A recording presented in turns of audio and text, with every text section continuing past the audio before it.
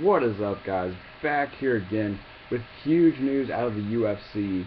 The Chael Sonnen versus Forrest Griffin fight from UFC 155 has been scrapped. In place of that, Chael Sonnen and Jon Jones are going to coach the next season of The Ultimate Fighter, and they're going to fight. They're going to face at a pay-per-view on April 27th for the Light Heavyweight Championship.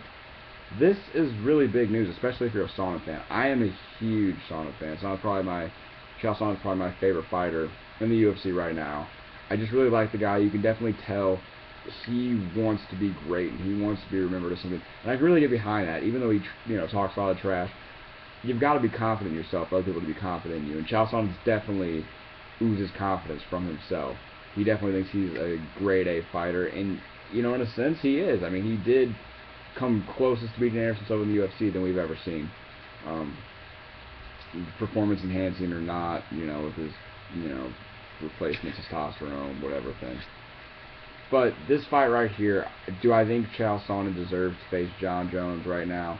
Honestly, I don't. I don't think he's worthy of being the next contender to Jon Jones' light heavyweight title. Jon Jones, first off, is just on a completely different level than any other light heavyweight right now. He's not Anderson Silva level. He's not that dominant yet, but he's still young. He's got a long way to go.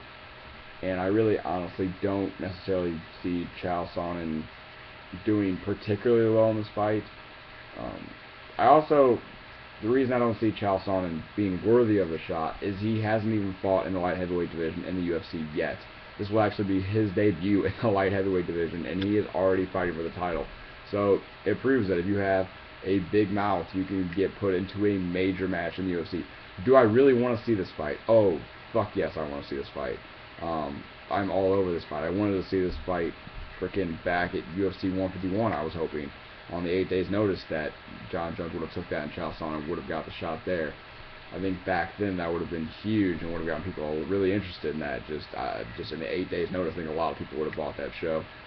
Now I think it's even more so because they're going to have a whole season of The Ultimate Fighter to hype up their thing, which could be the most important and the biggest ratings of The Ultimate Fighter since the first one or the third one. The ratings have definitely been on decline. I think they're going to be on a rise with this, though. I will actually probably watch this Ultimate Fighter, and I haven't watched all the Ultimate Fighters since like season 5 or 6, when whichever one was BJ Penn and why can't I think of just Little Evil? Freaking Jens Pulver. BJ Penn and Jens Pulver. And I only watched that because I knew Matt Wyman, so I actually wanted to watch his performance on the show. But I think this is I don't know if it's great for the UFC. I think it kind of makes the title, it kind of devalues the titles a little bit, or at least the title opportunities, the title shots that are just kind of given out here.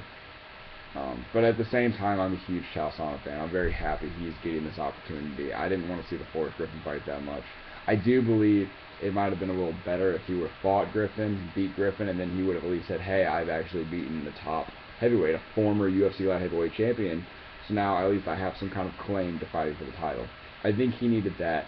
At the same time, this is going to be a huge, major money-making fight for the UFC. A lot of people want to see this. I know I definitely want to see this. And I think this could be something really big. And especially if Chael Sonnen pulls off the epic upset.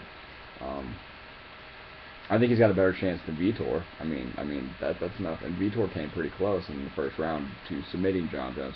So let me know what you guys think in the comment section below. I know there are a lot of Chael Sonnen haters. Do you think Chael Sonnen deserves the title opportunity? Do you like this move by the UFC, or do you think it's kind of devaluing the titles or the title opportunities that are given out and handed out by the UFC? Do you think that someone should have to earn it more than Sonnen did, or do you think that UFC should be looking out for the biggest money-making fights that people really want to see, and the fights that are going to benefit them the most, and turning in a profit? They are a company; they do have to look at that. So let me know what you guys think in the comment section below. I, for one, am a fan of this, even if I don't agree that Chael Sonnen deserves a title shot. I am still very excited for this, and I'm very excited for the possibility of seeing Sonnen versus Jones April 27th.